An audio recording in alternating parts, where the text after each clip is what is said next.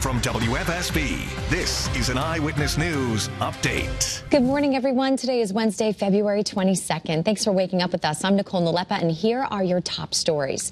This morning, tenants and landlords are clashing over a proposal to cap rent hikes.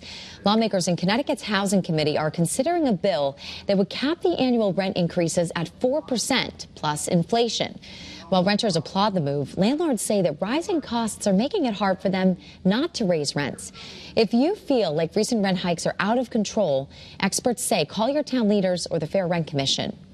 And the Connecticut Pharmacists Association is speaking at 10 a.m. about the administration's proposal to improve access to contraceptive pills in the state. This proposal would allow pharmacists to prescribe certain birth control without patients first needing to go to the doctor. Scott? All right, thanks, Nicole. We are in early warning weather alert mode. We've got a winter weather advisory in effect for northern Connecticut. This goes into effect later this afternoon through early tomorrow afternoon, as we're expecting a little bit of a precipitory mess.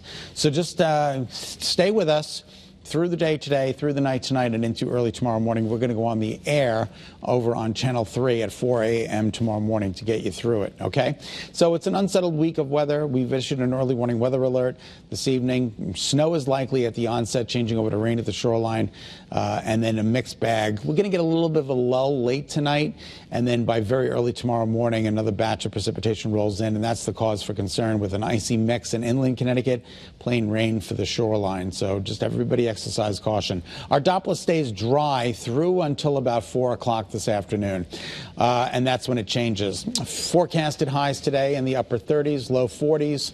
Morning sun, then cloudy with that afternoon snow changing over to that mix. It'll be plain rain for the immediate shoreline, and the further inland you go, the more icy and dicey it becomes overnight tonight through very early tomorrow morning. It all wraps up by tomorrow, let's say late morning, and then the afternoon is going to feature a kind of a raw day, 36 degrees with mostly cloudy skies. Then the sun comes out Friday. It's going to be windy. 35 is going to feel a whole lot colder. Flurries Saturday with partly to mostly cloudy skies. Sunday looks good with a temperature of 40. Monday 42. A little ice or snow Tuesday morning early. We'll keep you posted on that. Have a great day, everybody. Thanks for watching.